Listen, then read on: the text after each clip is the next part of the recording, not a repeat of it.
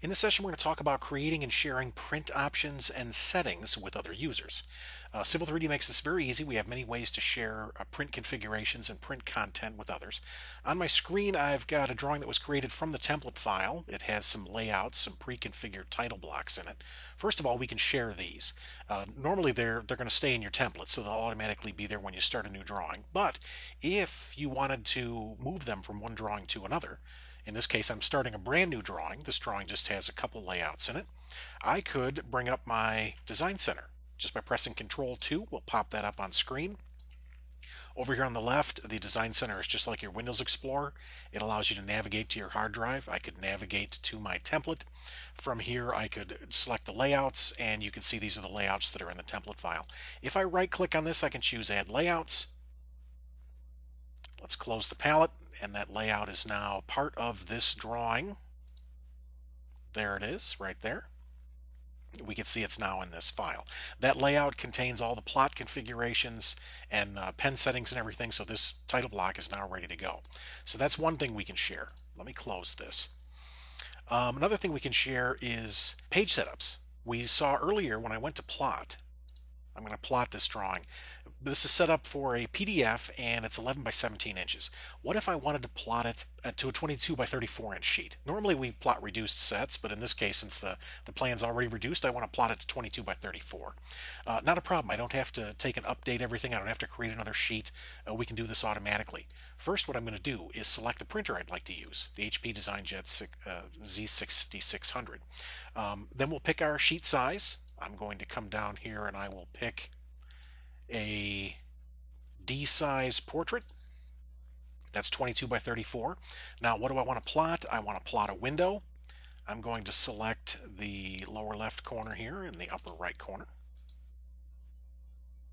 There we go. I want to center the plot. And let's take and change this to, I want to plot it at twice scale. Let's click Preview. There we go. I'm now printing this drawing on a 22 by 34 inch sheet of paper to the HP printer. Let me close this for a second. Now that I've made that configuration, I can save it up here as a page setup. Let me go ahead and click Add, and I'm going to call this 22 by 34 HP plotter. I'll click OK, and then for right now I'll go ahead and click OK, and we'll save this. So that file was printed, or that drawing was printed to a file. That means the next time I go to plot this sheet, let me go to Plot. It's automatically going to want to plot back to PDF, but in the event I needed to plot it to the HP, I could just grab that right here, and it repopulates all of those settings. So page setups are a very powerful tool. It's basically a saved collection of plot settings. You can save these and share these with other users. Earlier we talked about the concept of the Page Setup Manager. If I right-click on this Layout tab and go to Page Setup Manager, this is how you can import a page setup from one drawing to another. Normally we save these in the template, but if you want to, you can move them back and forth from one file to another. Let me close this. I'm going to go back to Plot for a second. Other things we can share. We can share the pen table. We created a pen table here. That pen table is saved on my local hard drive, but the pen tables could be stored on the network. Likewise, we could save plotter configurations. Earlier, we took a plotter, the HP plotter, we went to Properties, and we went in and we edited its custom properties. Let me close this. I could go through and save those changes if I want to. When those changes are saved, that plotter will show up with a PC3 extension.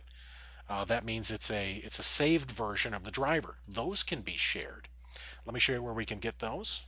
Let me click Cancel. So if I bring up my options, once again, options are a lot like user preferences.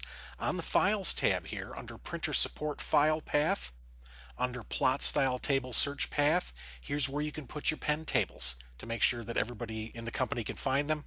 Here's the Printer Configuration Search Path. Here's the path where we could save the PC3 files for the plotters.